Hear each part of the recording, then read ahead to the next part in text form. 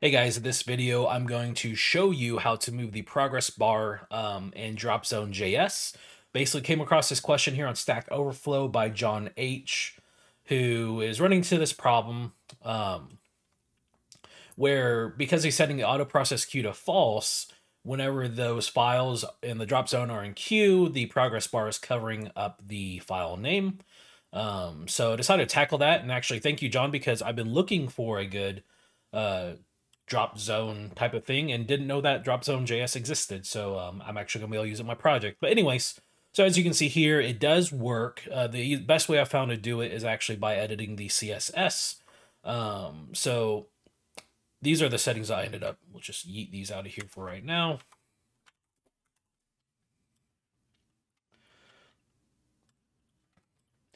And we will refresh. That way we've got it fresh. There we go. So right now we just have your basic drop zone where it's instantiating it right here. And setting the auto process queue to false. That's key to the issue that John was running into.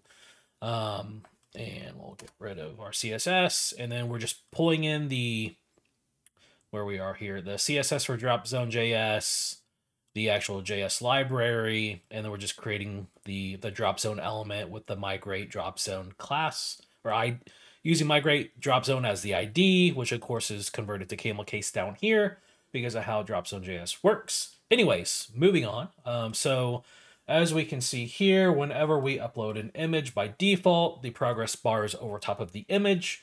So pulling up the dev tools, we're able to see that it actually has a class of DZ progress, which has some basic, face out of the way, has this Dropzone DZ progress class, which shows that the positioning is absolute with 50% from the left and 50% from the top. And so if we just go ahead and set top to, we don't want to set the opacity. If we want to set the top to 115%, you can see here that we can't see anything because the progress bar background is white and we're on a white canvas. So just so we can actually see that it's working here. And change the background color.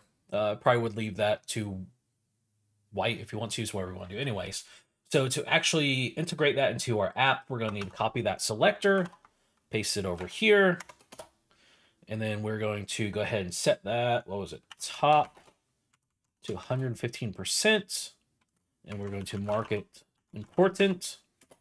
And then just so that we can actually say that it is working, let's go ahead and set that background as well, RGB A. And we'll do 0, 0, 255, 90%. And we'll also set that to important.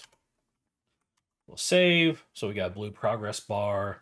And if we get out of the tools here, we're going to refresh. That way we make sure everything is actually stored there. And let's go ahead and drag some images. So that's a picture of my desktop that I uploaded to Twitter the other day.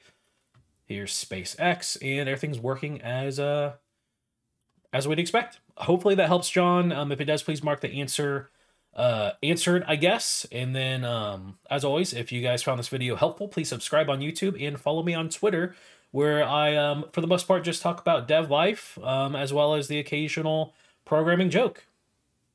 Later.